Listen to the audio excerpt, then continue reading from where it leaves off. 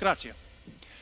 I would like to spend a few minutes talking with you today about data, the dry world of data, but it's your world of data because it's the data relative to your company.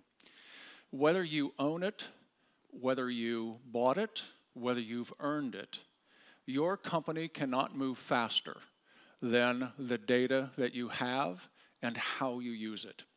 The whole meaning of your company is contingent upon the data that you have.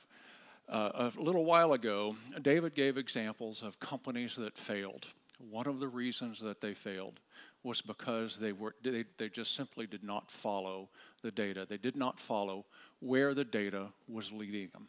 So let's take a few minutes and go back and look at how data has been used historically, and then bring it up to the present to some of the leading edge technologies that are being applied to data and how you can use those technologies to move your companies forward. So in the past, data was always coincidental. It always had to do something with a condition. And the historic moniker for that condition was inventory. I have a product. I'm running low on that product. I have a just-in-time inventory system. I know that my product must come down to this level, and that gives me enough time to order more and then get that product by the time the product runs out. Okay, that's a traditional look. It's ancient. And it's how we've looked at data in many dimensions. When I was in university, I did some internship at a grocery store in the United States.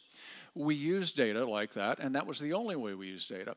We also used situational data, data that just happened to be coincidental. It happened to be the season of winter.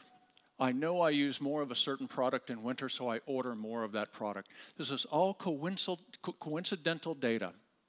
It answers the question, what? Still, this company and other companies I was associated with were affected by changes or basically things outside of what they understood.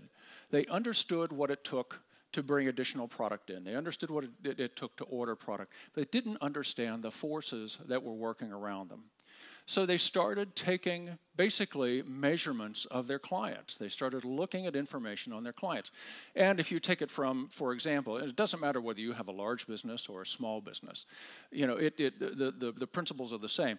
If you, for example, have two clients or have a client and you know that client's name and you know what that client buys, then you can predict information about them. This grocery store started that about 20 years ago.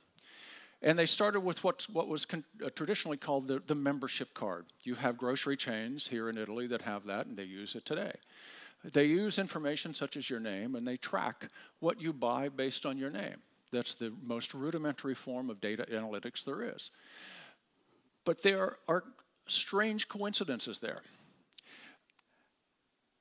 We noticed when we were doing inventories, et cetera, we noticed that when one customer would basically purchase a diaper, that same customer would also buy Pepsi.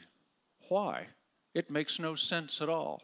But it's coincidental data that we found a high incidence of, and we called it the Pampers and Pepsi problem. When they would buy diapers, they would also buy soda. Why would they do this? We didn't know, but what we did know was that it generated sales. So we saw grocery stores starting to put things like Pepsi and Pampers or diapers and soda together to basically increase sales. What we didn't know was why. And that's when companies started either purchasing or acquiring demographic data for their customers. Where their customers lived, how much money those customers made, what kind of lifestyles did they have. When you do that, you start to understand why. Why customers buy what they buy. Why would a customer who buys diapers also need to buy soda? Okay? But there's a new frontier. The new frontier is predictive. It basically leads your customer forward. It gives your customer more information to back up.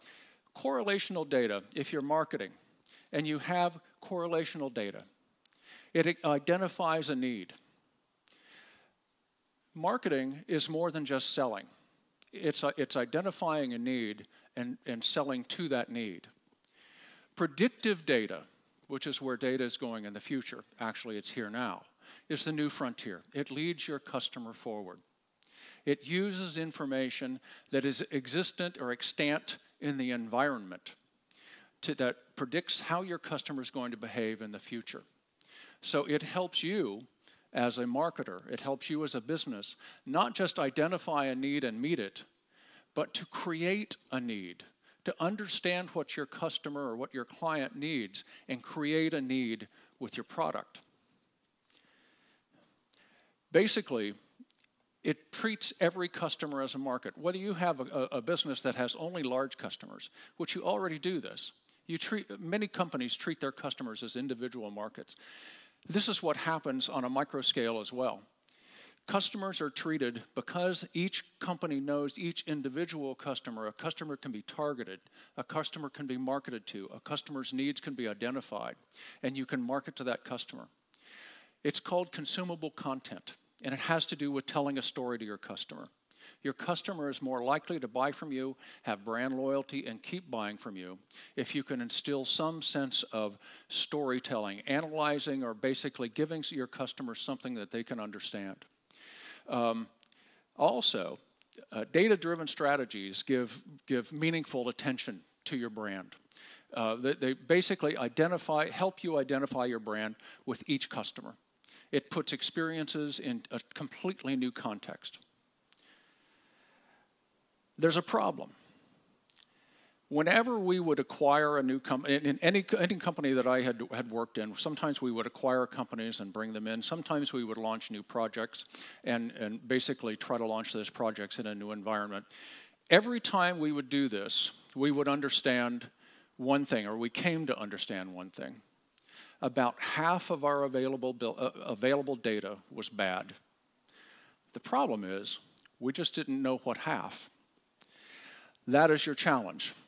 In a consumer environment, or whether your customers are large or small, about 3% of your data is bad every month. 3% of your data goes bad each month. So, for example, after a year, you have nearly half of your data that is out of date. So it is very important to find data resources and keep that data up to date. I'll close by saying, thank you, but also saying, with respect to your data, everything is important.